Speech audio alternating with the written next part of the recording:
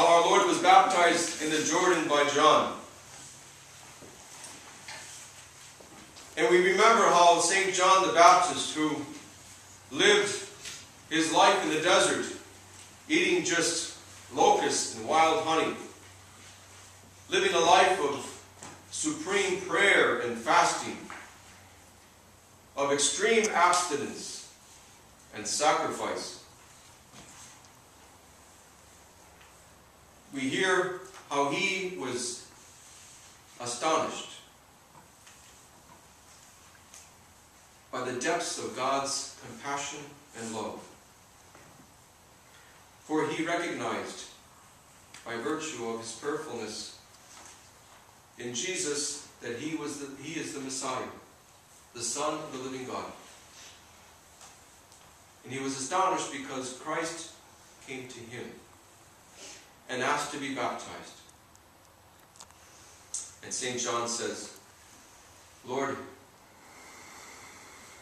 rather it should be me who should ask of you baptism. Our Lord said, let it be done according to the truth for now.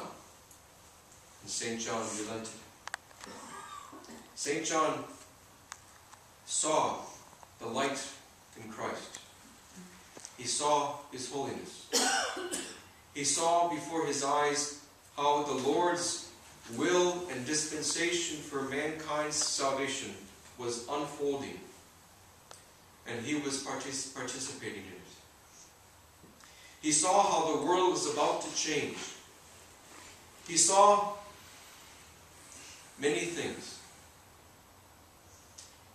And we also know from the Holy Scripture that when Christ arose from the water, St. John saw how a dove descended upon him, symbolizing the Holy Spirit, and how he heard from the heavens the voice of the Heavenly Father, who said, this is my beloved Son, in whom I am well pleased. St. John saw marvelous things, wonders, for he was the first to behold the Trinity manifested to the world. Abraham longed for it. Moses longed for it. All the prophets prophesying of the Messiah longed for it. And St. John, the greatest of all the prophets, saw and beheld Christ, whom all the prophets before him foretold. A wondrous day, a wondrous event. For our Lord not only comes into this world, taking flesh, taking upon himself the sin of all mankind, but he also comes into this world to bless it and to sanctify it.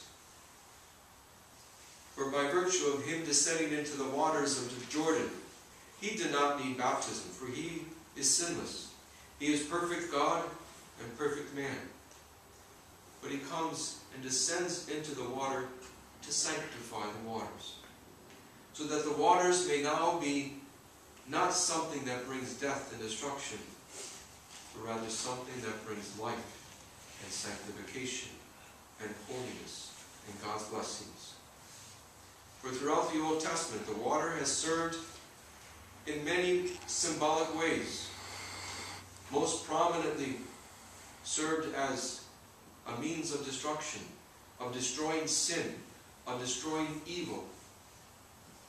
We remember Noah, how he built the ark and the floods covered the earth and destroyed all that which was sinful. We remember Moses, how he led the people of Israel out of Egypt and crossed the Red Sea. And the sea parted for them to cross into the desert and enveloped all the Pharaoh's armies who were chasing them.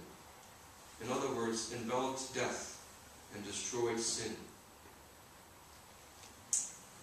Today, our Lord descends into the water to sanctify them, for them now to bring life, for them now to bring holiness, for them now to sanctify us.